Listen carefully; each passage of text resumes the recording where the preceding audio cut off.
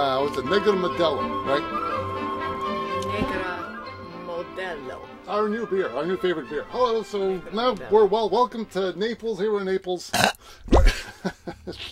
You're so mature. All right, here we go. Kountree camping. Kountree camping. Everything with a K. Yeah, right. And there you go. That's where we are, right next to the road. We'll make detailed comments on this on the next one. Yeah, right next to the road. Right. Okay. Yeah. Naples in general. It's rich white people, right. golf community paradise. Right. An example. Gated community. Near the coast, you get these pretty houses. We like this one. We showed this one last, the pink house. This is kind of cool. But everything else is pretty bland, right? Speaking of bland, Golden Gate Estates. Naples is basically one big, huge grid. Yep. Yeah, there it is. Satellite photo. See it? You Exactly. can see it from space. And the biggest part of the grid there is called Golden Gates Estates. It's infamous. And was by who do you? It was created by Leonard and Julius Rosen, who formed the Gulf American Corporation. Right. This is part of the classic Florida swampland scam that happened back in the 60s. Yeah, they actually sold lots to people. Yep.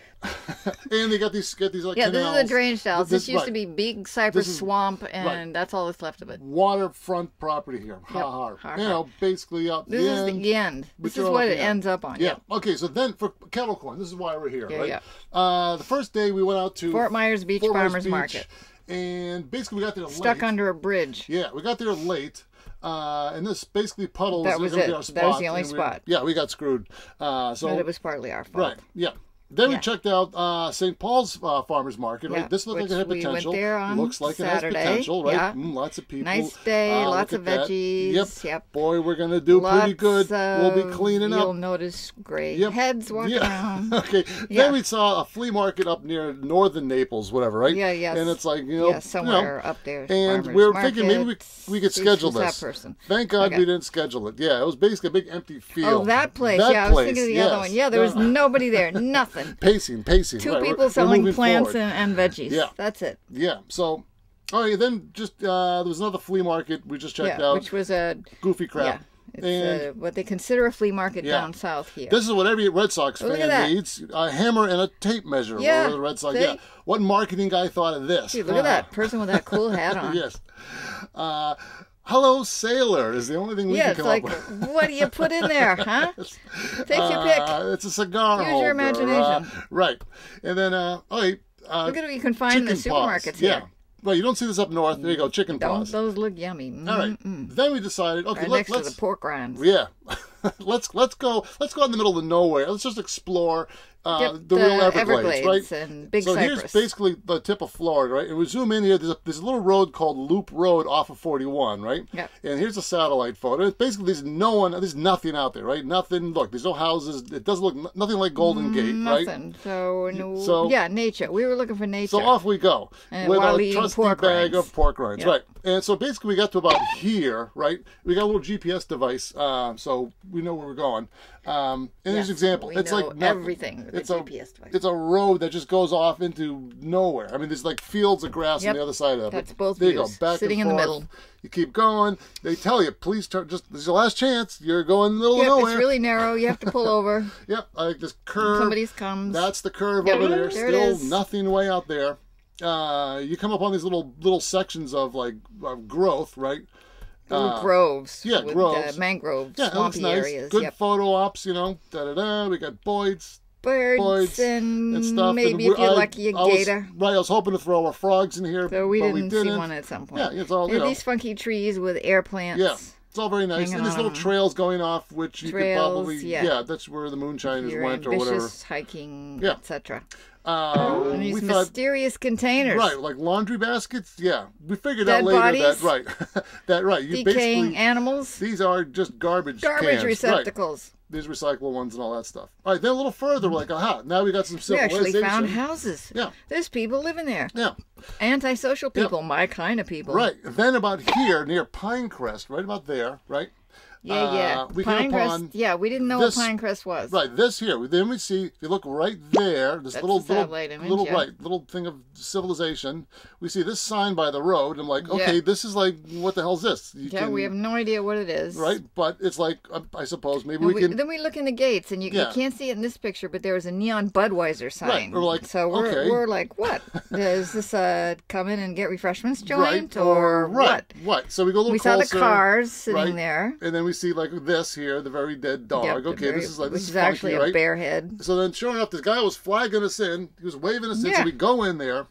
Park the car, get out, walk up. Apparently, this guy here, Lucky, right? Yes. Has his own little setup here where basically if you donate money to him, he'll give you a beer. Which he used to be a construction worker. Right, and he does boudoir photography now. Yeah, he's now a photographer. That's the sort of thing. Other people sitting. This guy, this is a guy who just happened to wander in. Right, he was there for a couple hours, so we're like, oh, this is funky, pretty cool. And she's hanging out there. Yep.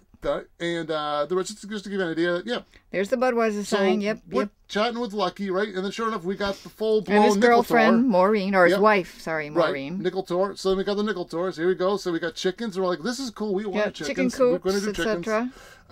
This is his beach. He said he made it for his wife Maureen. Right, elevated beach. There's an above ground pool and a fire pit. Pool. That's where and basically bathtubs for naked chicks. That's where she has Maureen has her bubble baths there. Right. Well, and photo ops for other clients and all that stuff. Naked girls with cowboy hats. Yep, funky stuff.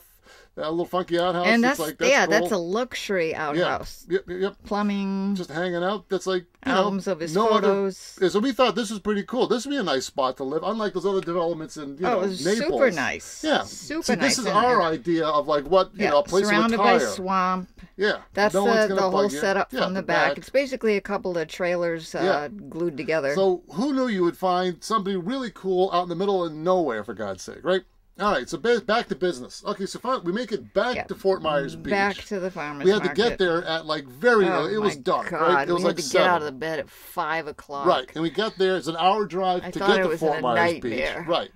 But, all right, so here we set up. So basically, we got ignored. And it was freezing. It was freezing. Who knew? It was Florida, and everybody was freezing there. I had on 2 jackets. Right. Everybody was freezing. Yep. So, but basically, we got $100. Basically, there was lots of old people coming by. We didn't get squat. And the puddle was there trying to keep us from setting up on that spot. But sure enough, and then this was Heidi Klum selling strudel. She was a very nice young woman from Germany who was selling yummy strudel. Did you take your strudel and get out? We swapped. By the way, and this is what we did that to get our paperwork. Here's that's the only reason we got up at the crack of dawn and went to this freaking farmer's market. The guy from the health department to get certified by the state of Florida. We got it. Then the next Saturday, we never have to go back. Then we had to wake up again to sell kettle corn. Now here you go. Not as early, but we had to be there at 7. This is the St. Paul's farmer's market that we checked out the previous week. Yeah. Okay, good. So now we're excited. Now we're like, look at this. We got a good spot right in the middle. Nice big farmer's market. That's us way down the end. Okay, here we go. And then a buddy, online buddy showed up. This is Gwen, who's the mother of one of my live journal buddies. Right. Gwen's mom. Right. Whose name is Sarah. Right. You got a good hookup. Yep. Yeah. Pretty cool. So, all right. So now we're noticing, now it's a lot of people are showing up. But we're not selling a lot. We sold the 1 bag for the first hour. Like, okay. So while we're waiting, I was trying. Red Sox tickets went on sale that day. Red Sox tickets for the regular season. And we had to be there, so Weather. I was running back and forth on the phone. Weather fan. She didn't care 5 years ago. Go Sox! What do you know? Yeah. What do you queer? What do you know? Yeah, you're retarded. So anyway, here we go. So now, a couple hours passed, and we're still not selling much, right? And I'm getting concerned. We're just standing there, staring at these old people. Right now, we'd say, would you like to try some? No. Now you notice there's a whole bunch of old people there. Yes. I mean, there was a lot of old people. A whole lot. And I was telling my brother about this, and he goes, well, what do you expect? They can't chew the stuff.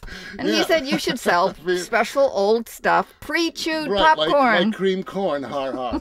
Yeah. So we got $200 that day. It was like, oh boy.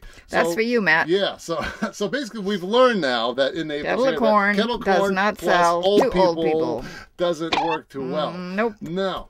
So, and a disclaimer here that no, not all old people are, oh, never mind being politically correct. Let's just go with it. So there you go. Give me that beer. Yeah, here you go. So take a swig. That's it for this week. Here's to you folks. We'll be back next week with more highlights of what the hell's going on.